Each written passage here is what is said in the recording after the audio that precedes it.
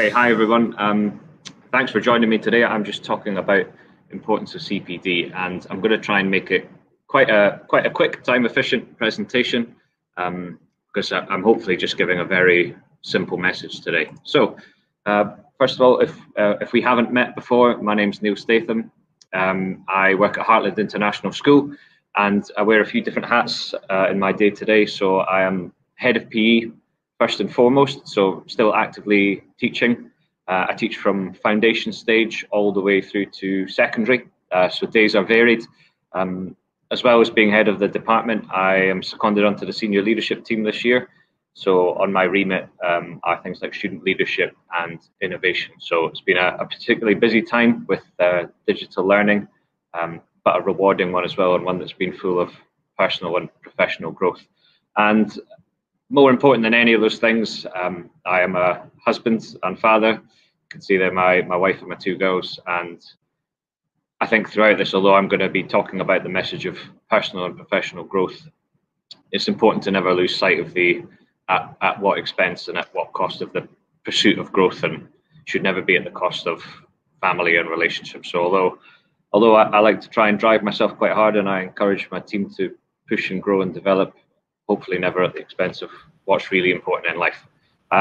So I just want to start by...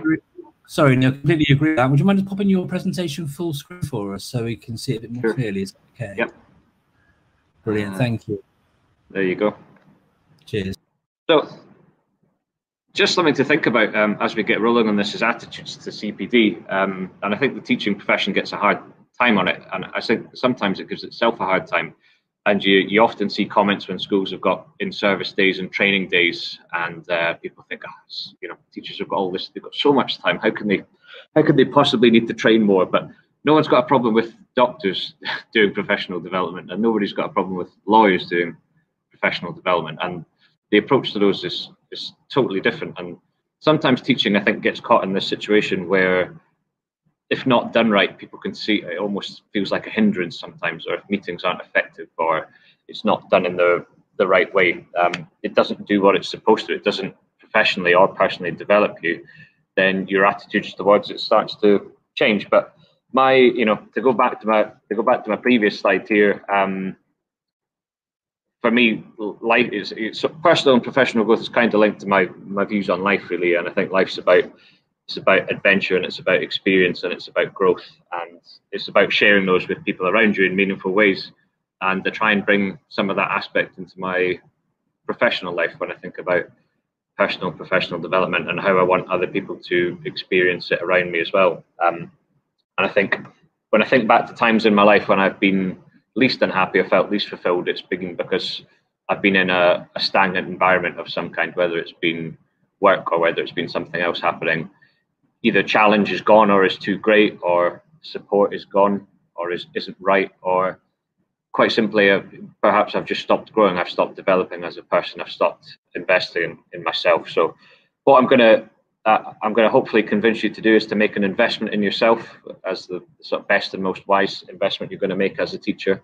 And I'm going to give you some ideas of possibly how you can do it quickly and how you can do it cost effectively as well. So in any school, there's going to be different CPD models. There are going to be the priorities of the school. So, schools will work hard to try and identify the development needs of their teaching community as best they can.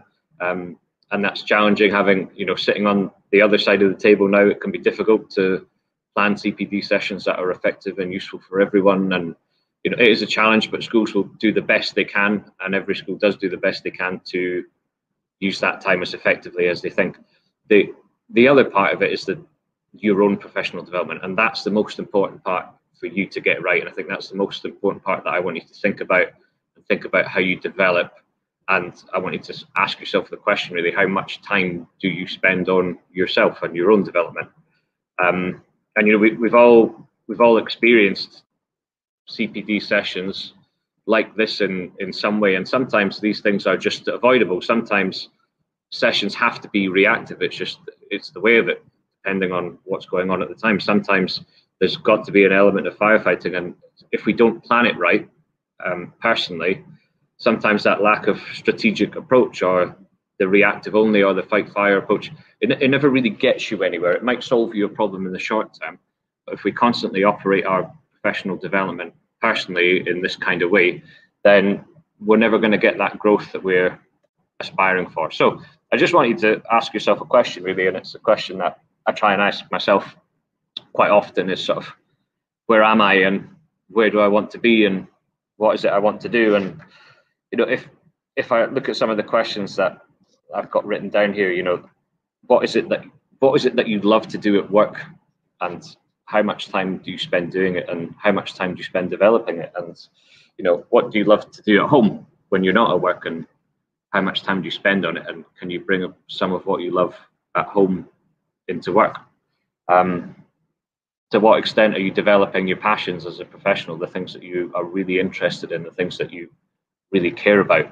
And if you're not developing those things, then it's time to start thinking about investing time in developing those things, because as a teacher, there's nothing wrong with choosing something that's slightly outside of your wheelhouse or slightly outside of your field to develop. If it's something you're passionate about and you invest time in it, it's going to grow you as a person, and it's going to grow you as a professional. So I think the most important conversation to have with yourself is, am I doing what I want to do? Am I learning about what I want to learn about?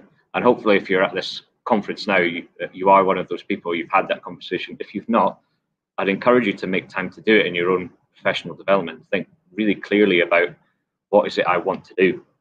What is it I want to develop about myself? And not just what is it I'm not good at that I'd like to get better at, but what are my strengths that I can maximize? What can I build on? And to come back to, you know, what am I passionate and what am I interested about? And before I come to this slide, it's really important that this is planned and structured, and I will come back to that later on. I'm not advocating an absolute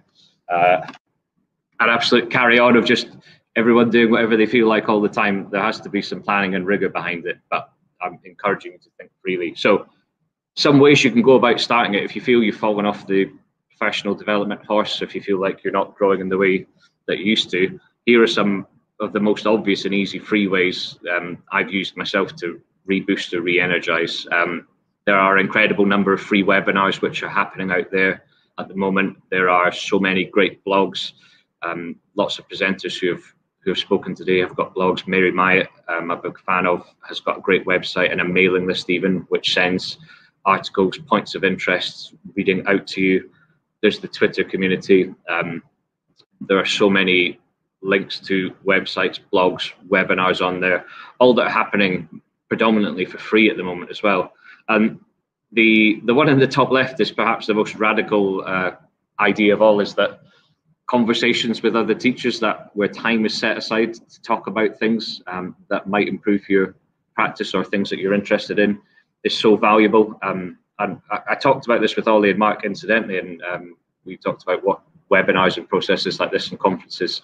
Sometimes the best conversations you have are the ones backstage and just before you go on, and our school principal is a big believer in that as well. And sometimes some of the most innovative and best ideas come from when you just make time to sit and talk, not to necessarily plan, not to necessarily respond, but just to get together with other people and share the ideas that you have. We've started a podcast in our school for staff personal development, and we've just sent the first episode out.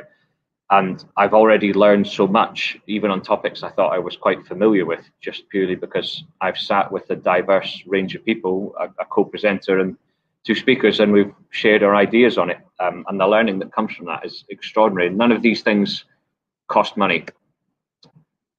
Doing it in part of a community is one of the most important things, though. And if you can develop on your own, of course you can. But I think when I was running over this presentation with one of my close friends who's the school librarian, and I told her what I wanted to talk about, and she pointed me towards this quite important point. And I think one of the reasons we have to do this as a school community is that it's easy to fall into the sort of confirmation bias trap when you're doing your own PD. And I do it all the time. I've done it today. I have an idea that I think is right, or a concept that I believe in, and I read more articles that just reaffirm my viewpoint. And then I come across one that goes against what I think, and I go, well, no, this is wrong. the ideas that I have are right, so I'll continue on with those.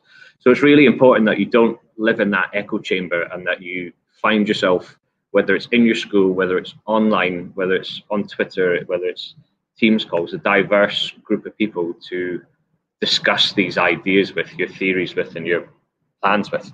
And I've got the silver bullet on there as well, because you know, we all love there's no such thing as a silver bullet, but it doesn't stop you looking for it, and it doesn't stop me off. You know, I often come in with what I think could be a silver bullet, and of course it never is. But it's great to be able to talk critically about these things, and that is important professional development. And if you're feeling unfulfilled, if you're not feeling the way that you want to feel, it could be that that's something you can add easily into your practice. Come on to the leadership bit. I've used the old growing plant cliche picture there, but I think it's as good as an analogy for this as any. How do I use professional development as a leader? I try to think that I use it to support growth in my team as much as possible. I think it's really important, as often as you can as a leader, to, once you've had that conversation with yourself, is to sit down and have that conversation with the people that you're working with and the people that you're leading, and be in tune with where is it they're trying to go, what does the journey look like for them professionally and personally, and what is it that they're interested in developing, and working to develop it alongside them. And I think as a leader, you've got a responsibility to develop the people that you work with as much as you can. I'm just turning over my notes to this, but because I've gone for the potential versus self-perception, and I think it was Matt's presentation earlier on. He talked about knowing when to push people in your team, and I think it's about knowing when, for sure, but it's also about knowing their personality and knowing how much scope people have to develop, and finding the right mechanism to encourage them to grow, to take on new opportunities, to speak in events like this, even if they might not feel ready. If you know that person and you lead them well, you can have a feeling that they are ready, and if you support them right, you can be helping to push them. And I think that, you know, I've written down accountability as a key thing here, and I do think as a professional, when you're developing this way, and if you want to take more control and agency for your professional development, it's important that you do it in a structured way. It's like anything, any form of self-improvement. If you just decide that you're going on a diet and don't really have a plan around it, you're sure to crash. An exercise program, we've all started with an idea, not formalized it, not set proper goals for ourselves, and crashed.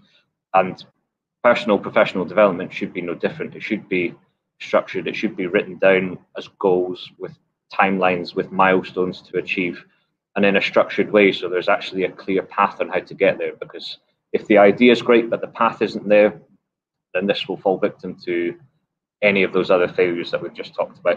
And I do think if you can make those goals as part of a community and use accountability in that way, it can be a really positive, uplifting experience. So if the accountability, not just looking at it from a point of, well, if you don't do this by this deadline, then bad things are going to happen. More that I'm part of a community and we've all agreed to go away and discuss this, so we'll come back together. So I need to make sure I've done the reading, because these are the people who I've set a common goal with are working hard. So I need to work hard as well on my own and be a valuable contributor to that discussion. Because growth in teaching is not a set path, and I think it's important to remember that. And when we're talking about CPD, that we cannot just have too many uniform structured CPD programs, because there's lots of people who've got absolutely no interest in being a year group leader or a head of department or a head of subject or an assistant head or anything like that. And that's absolutely fine. There's no problem there. But they've all got growth potential and they've all got ideas and skills to develop, and they can be developed in ways that aren't just following that set path, but it's about having those conversations and getting in tune with what are people's hopes and aspirations for it. Because ultimately, this should be you. There should be job satisfaction from development and from personal growth.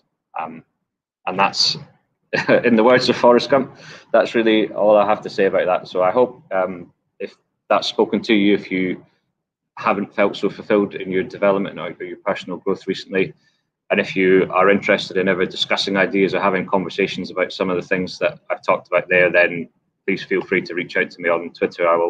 I'll talk ideas with you until the end of time.